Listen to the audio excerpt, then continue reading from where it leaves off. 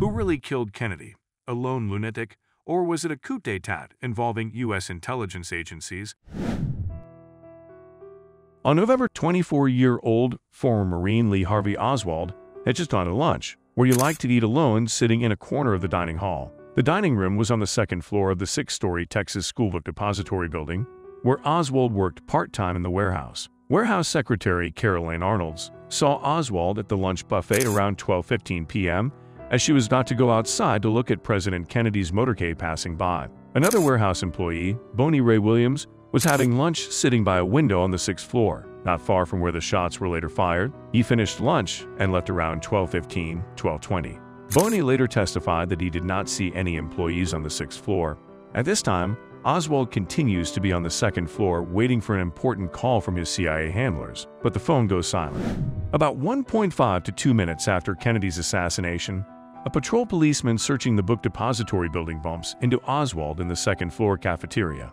An officer passing by tells the patrolman that Oswald works here, and the patrolman runs off. Asked by Oswald what happened, the officer replies, "The president was murdered." The Warren Commission would later have the public believe that Oswald fired 3 shots in 6 seconds, covered his tracks and hid the rifle, rushed down from the 6th floor to the 2nd floor, overtook 2 witnesses on the stairs who did not see him, and in 90 seconds after shooting Kennedy, was in the 2nd floor cafeteria, no panting, no matter what. What is Oswald doing in reality? He takes the time to leave the building through the back door, even though the police could seal the building at any moment. He takes a bottle of Pepsi from the vending machine and leisurely walks to the main exit, where he and several other warehouse employees calmly leave the building without being stopped or checked by the police, who are already outside the building. All other shots were fired from the book depository, and almost 10 minutes had already passed. The police still had not given the order to seal the building or detain anyone who was there, which is very strange. Seeing the commotion outside, Oswald realizes that things are very serious. The president has been assassinated, and there has never been a call from the CIA. In fear, he rushes to his apartment, where he arrives about 30 minutes after Kennedy's assassination. At home, he takes his .38 caliber revolver and quickly leaves the apartment. Next, according to the Warren Commission, fabulous things begin to happen. Patrolman Tippett was killed between 1:15 and 1:20 minutes, a mile and a half from Oswald's house, and there is not a single person who saw Oswald running down the street. He is believed to have been the one who shot the policeman and fled. At the same time, one of the witnesses to the officer's murder later did not recognize Oswald as the man who attacked the patrolman. Another woman who saw the patrolman killed from the porch of her home said there were 2 shooters and they fled in different directions. The 2 witnesses who saw the patrolman killed were never called to a Warren Commission hearing. At the same time, Oswald was at a movie theater in Texas, 5.5 kilometers away from where the policeman was killed 10 minutes later. Another interesting thing is that already at 12:44 p.m., 14 minutes after the president was killed, the police radioed the exact description of the killer, and it matched Oswald's appearance exactly. Next, not far from the Texas movie theater, Oswald is seen by a shoe store owner who identifies him from the police radio. Oswald walks into the movie theater. He may have had an appointment there. The store owner follows Oswald to the movie theater and asks the cashier to call the police, after which about 30 patrol cars arrive at the movie theater. An incredibly amazing case of police intuition in catching criminals in history. And most likely the police were warned in advance that this particular movie theater would be where the president's killer would be. The police arrest Oswald, and a crowd of reporters has already gathered outside the movie theater, cursing Oswald in every possible way, even though he himself cannot understand why everyone is so furious at him. When Oswald was brought to the station, he was accused of killing a patrolman. No lawyer was provided, and hours of questioning were undocumented. The next morning, he was accused of murdering the president without even conducting an investigation. The whole country, thanks to the media hype, easily accepted that he was to blame. On the same day, Jack Ruby, a nightclub owner and gang member, infiltrates the parking lot below the precinct thanks to a friend from the Dallas police. Oswald is led into the parking lot by a group of investigators. Reporters crowd around, and Ruby shoots him point blank in front of everyone. It's over. Oswald dies on the spot. He's been sacrificed like a lamb to the slaughter. Within minutes, the story of Oswald, the assassin of President Kennedy, goes around the world. In America, they say that this day changed the world forever for the people of the United States.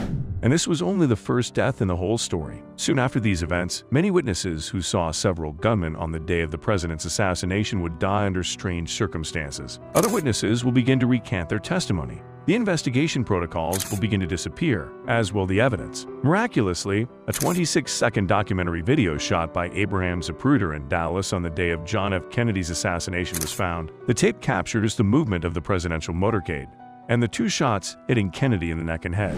The tape would eventually play a very important role in the investigation of Jim Garrison, the New Orleans district attorney who would prosecute the banker Clay Shaw, whom Garrison would find guilty of complicity in the murder of John F. Kennedy.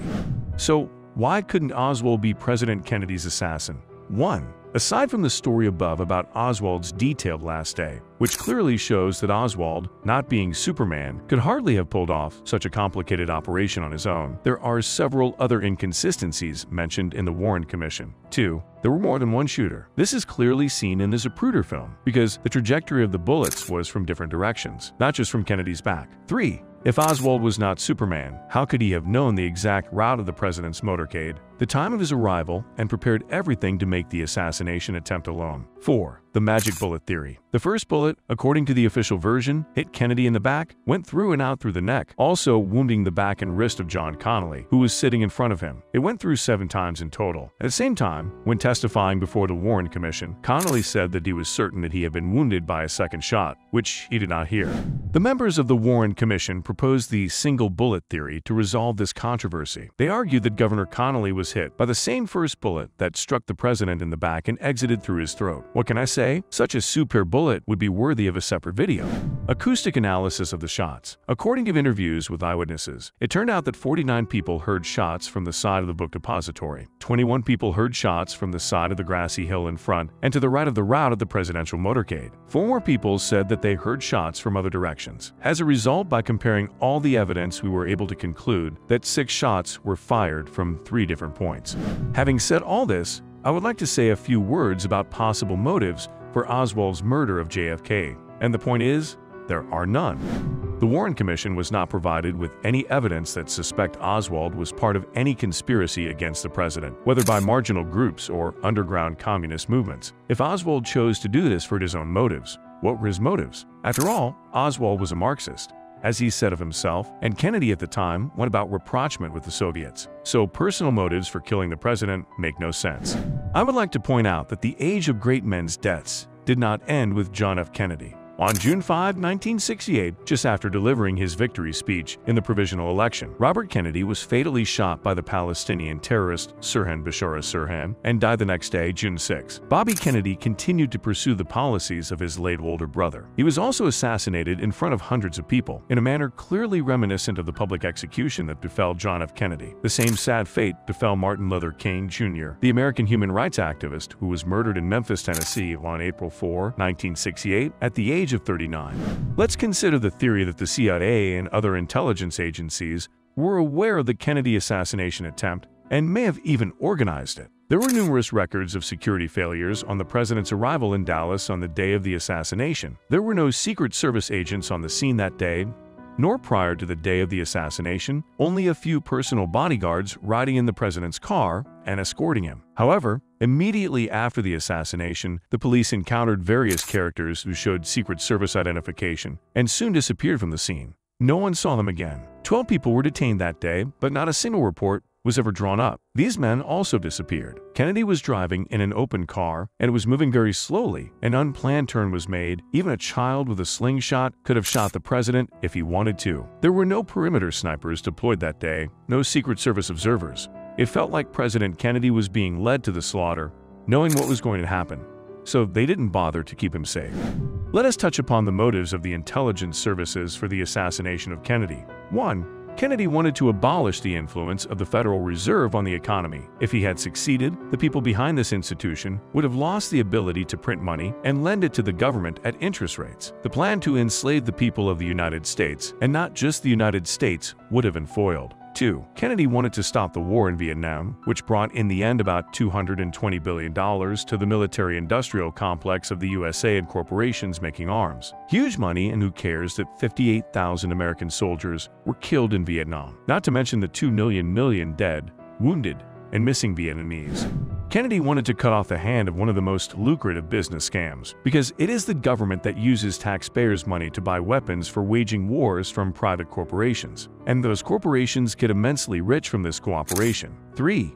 Kennedy fought the CIA, which had unlimited powers, and did what it wanted under the seal of secrecy, organizing revolutions in various banana republics, coups, political assassinations, preparing the invasion of Cuba by counter-revolutionaries, etc. The CIA was essentially a state within a state, and it was impossible to control them. Kennedy wanted to level the power of the CIA by fragmenting it into many smaller agencies and forcing it to be punished for its involvement in various military operations against other countries in peacetime. To this end, the Kennedy administration was preparing the appropriate orders and documents.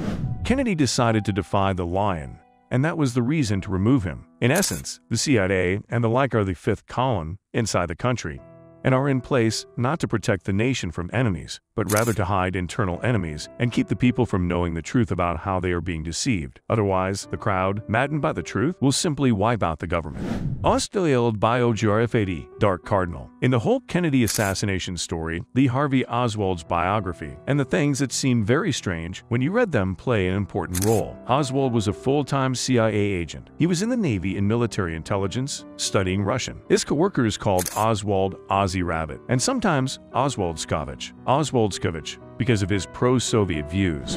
In October 1959, shortly before his 20th birthday, Oswald comes to the Soviet Union. This trip is planned in advance. On October 31, Oswald appeared at the U.S. Embassy in Moscow, stating that he wished to renounce his American citizenship. The U.S. Marines' flight to the Soviet Union was reported on the front page of the Associated Press and other newspapers in 1959. The Soviets give Oswald permission to live in the USSR. He lives in Minsk, works as a turner at the Lenin radio plant in Minsk, and marries a local girl. Oswald was a traitor. It is believed that in exchange for the possibility of living in the USSR, he leaked to the KGB information about the secret aircraft of the U.S. Air Force, which he could have learned while serving at the U.S. Air Force Base in Japan. Very soon, Oswald became disillusioned with life in the USSR. In the early summer of 1962, Oswald returned to the United States with his wife and daughter. He was again given American citizenship and was not charged with treason, which is very strange, don't you think? He's like a Superman. He continues to work for the CIA again at the New Orleans branch of the Secret Service. After reading Oswald's very strange biography, it begs the question, who was he really? The feeling was that a character like Oswald, who was also mentally unstable, was the perfect candidate to assassinate the president, a scapegoat to blame. It is possible that he was a Manchurian candidate, a brainwashed special agent. His strange trips to the USSR, then his return home without any problems look as if he was hypnotized or was performing an operation of the highest secrecy. But one thing is clear, Oswald was not just an ordinary serviceman, but rather was chosen for one important special operation in the future, the assassination of the President of the United States. Thus, it becomes clear why Oswald was sent to the USSR. This is how the U.S. Secret Service wanted to discredit Oswald to the public and make him look like a psychopath and possibly a double agent. The CIA myth goes like this. Oswald learns Russian, considers himself a Marxist, is recruited in the Navy, then is given a mission and flies to the USSR. There he defected to the Soviets, he is recruited by the KGB, and on returning home he becomes a wolf in sheep's clothing, a double agent. This gives the impression that Oswald was really out of his mind and did incomprehensible and contradictory things, which makes him a good fit for the role of a psychopathic killer. All the secret services actively cooperate with each other, were the words of one journalist. Why would the KGB let Oswald go home so easily? What if he had discovered important Soviet secrets? But if we assume that the US and Soviet intelligence agencies at the very top cooperated with each other, then it becomes clear such a frivolous attitude towards Oswald in both the US and the USSR. Conclusion: Kennedy wanted to abolish conflict in a bipolar world between the great powers, to create conditions for peaceful coexistence between nations. But for those who make wars and make billions from them, peace is the end of business. The control system and the secret services behind it are constantly busy creating an enemy for the sake of terrorizing their own population. It does not matter if that enemy is Vietnam, the USSR, Cuba, or any other aggressor country. Fear allows the intelligence services to stand in the shadows at the helm of the state and influence its laws, politicians, and public opinion. Without an enemy, there is no need for intelligence services. Kennedy defied the CIA and paid for it with his life. Oswald became a scapegoat, a psychopath who did all the dirty work for the Secret Service and became a Judas in his own country, even though by all accounts he was a very unhappy and sickly man. What would you like to see next video on our channel? Tell us in the comments.